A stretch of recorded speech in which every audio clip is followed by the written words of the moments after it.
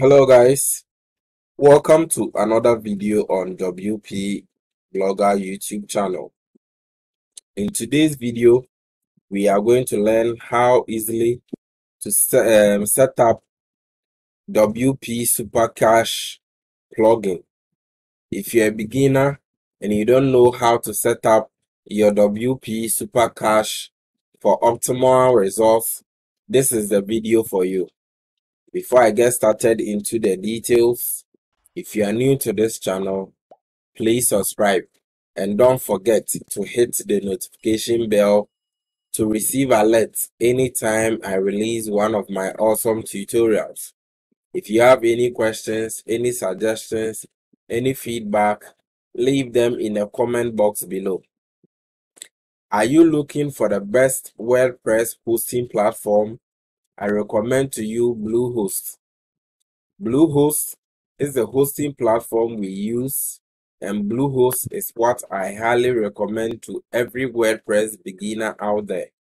Click on the link below this video. It will bring you to this home page. Just click on Get Started. It will bring you to this page and select one of these packages. You have 12 months, 24 months, and 36 months. So select the duration you want and select the package you want.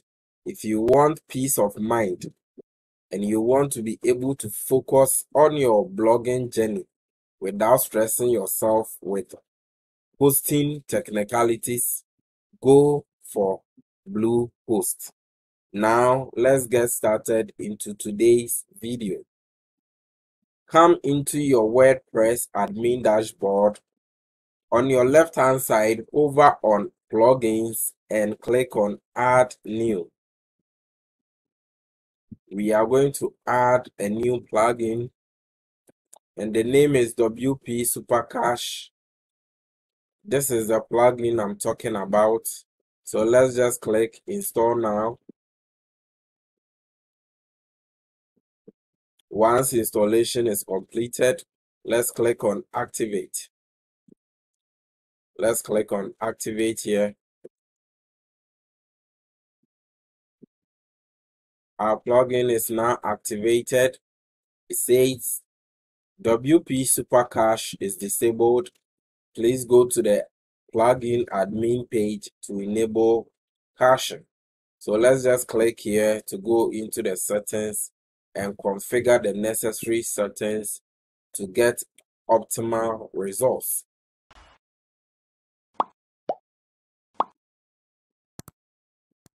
Here we see caching on and caching off. All we need to do is to enable or turn on the caching option here. So I'll select caching on, highly recommended, and let's click on update status. That is it.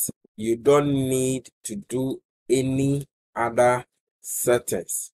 This is how easy to enable caching on your WordPress blog using WP Super Cache. You don't need to worry over any technicalities, any coding, and all this technical stuff. No, this is the only settings you need.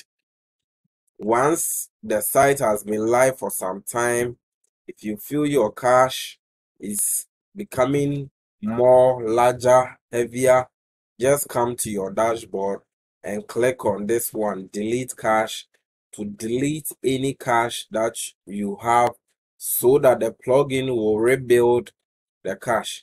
But as you can see, we have 0 cache pages and all that because we just installed the plugin. So we don't have any expired cache and we don't also have any cache to delete.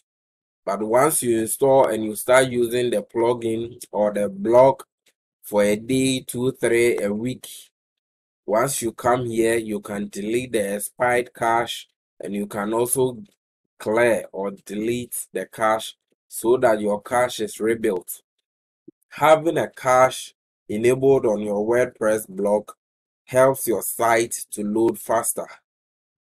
it helps your site to load faster.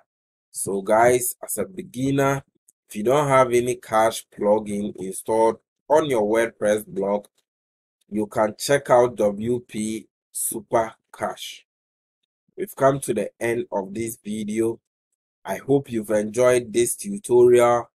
Smash the like button, give me the thumbs up, it means a whole lot to me. If you have any questions or suggestions, leave them in the comment box below. If you are new to this channel, don't forget to subscribe and enable the notification bell to receive alerts anytime I release one of my awesome tutorials. Before I take leave of you, I have prepared some WordPress resources for beginners.